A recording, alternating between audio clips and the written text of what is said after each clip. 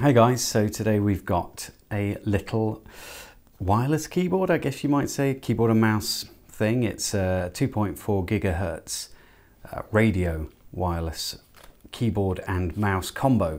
I've been pretty hesitant to buy these in the past because I thought they look a little bit difficult to use. If you've got fat fingers, you're not going to do very well. But I did pick one up and it was only about £7 delivered, I think. So I thought, why not? I'll give it a go. I'll spend all of my AdSense money on picking one up. So let's just get it out of the box. This is the box it came in. It's pretty nice. Came in a big padded envelope. I've gotten rid of that now, but this is what it came in. So that is the device that we're looking at. It's covered in cellophane at the moment. We'll sort that out in a second. Anything else in there? Nothing else in there. So we've got a USB cable. It's also got a female cable there. Let's have a quick look at what that is. A female connector on there, rather. So we've got I don't know what that would be for. We'll have a look at the instructions and see if it mentions it. But so you can use this wireless or plugged in. I don't know why is that perhaps for power for another peripheral? I'm not sure. We'll put that to the side for a moment. In here we've got, it says it's from Rii. Thanks for purchasing. Okay, you're welcome. And then we have some instructions. Now, mostly I think this talks about the special keys. So you've got function keys. Let's take this thing out actually. So this is it. It's quite nice. The buttons feel okay to press. There's a bit of feedback, and we've got a mouse pad up here. We've got some direction buttons, some media keys up here as well, left click and right click, and some function keys that increase the sensitivity of the touch panel. We've got RF on and off, so that, I guess that's if you've plugged it in via USB. Now it also has a microphone hole here, and I haven't been able to test that yet, but it possibly has a mic in there. We've got mute keys, email keys, a media player key. It looks like you can try and power off a device using that. Now this works with sort of a USB HID signature, so most operating systems will pick up some portion of the functions this can use, and others won't be able to pick them all up. So the power button, for example, might not work on a Linux machine or a Mac, but it may work on a Windows machine. We've also got Control-Alt-Delete. Again, that's going to be a Windows sort of only function that you'd want. So you'd press function Control-Alt-Delete. Now, how does this work? Well, in the back here, if I can get it open, it's got this soft touch sort of rubber on here, which I really like, but it doesn't age well. So it will start cracking off after a couple of years. In the back, we've got a battery, 3.7 volt, 810 milliamp hour battery, and that's recharged in the device when you plug it in via the USB, which is just there. And we've got our on-off switch there too. So what we're interested in here is the little USB RF transmitter receiver. I assume it's a transmitter receiver, but it may just be a receiver, so it receives what's coming out of this. Why would it be a transmitter receiver? No, it may just be a receiver. So you would plug that into your device, whatever it might be, and then you should be able to control it. Now, if you have an on-the-go USB phone, you may be able to plug that in and control your phone with it. However, we're going to be using it with a Raspberry Pi. Now, this is a fresh installation of Raspbian. This is Raspbian Jessie, I think. And I've done nothing with it. I haven't plugged in a keyboard or mouse yet. This is just how it boots up. And we're going to plug this into one of the USB ports and we'll see if it picks it up. So if I just turn this on,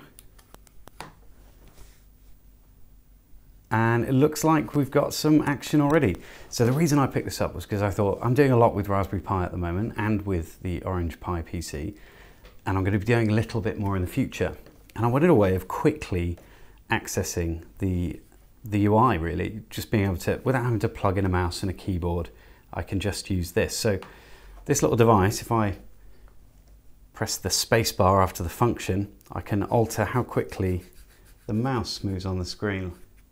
Let's move it over here so you can see it a little bit more. So it's not very sensitive at that point. So it's not very sensitive at that point. If I press again, it becomes a little bit more sensitive. And then one more time, we'll just go back to the other sensitivity. Now on the keypad itself, it does say that it has 3 degrees of sensitivity. It doesn't appear to, but the mouse pad works perfectly fine if you're going to be patient enough to move around like this. If you've ever used an old laptop, you'll be very familiar with having to track back. Now the keyboard works just fine. So the mouse, actually, you can just tap rather than using the left and right mouse keys. So let's bring up Python.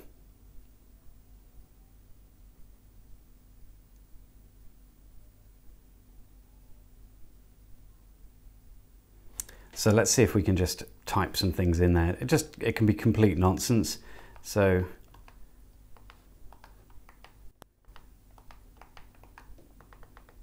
I can write David is cool, and that's actually a programming statement.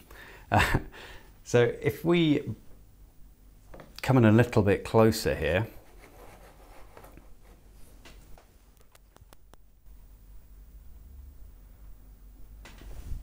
and I'm going to just try a little bit of speed typing. Oops.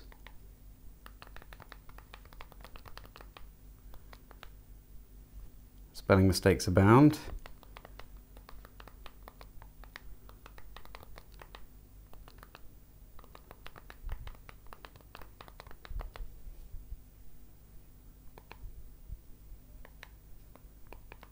There we go. So I've written, hello there YouTube, how the devil are you? Except I've made a spelling mistake, but that's okay because we have arrow keys here on the device and we can just add things in. I think it's really great. I'm really impressed with this. It's got a rechargeable battery. You can just plug it in via USB. So let's do that now so you can have a look. So we'll plug in the micro USB and we'll plug that into a port on the Raspberry Pi. Other way around. Thank God for USB-C is coming at some point where we won't have to worry about these. There we go.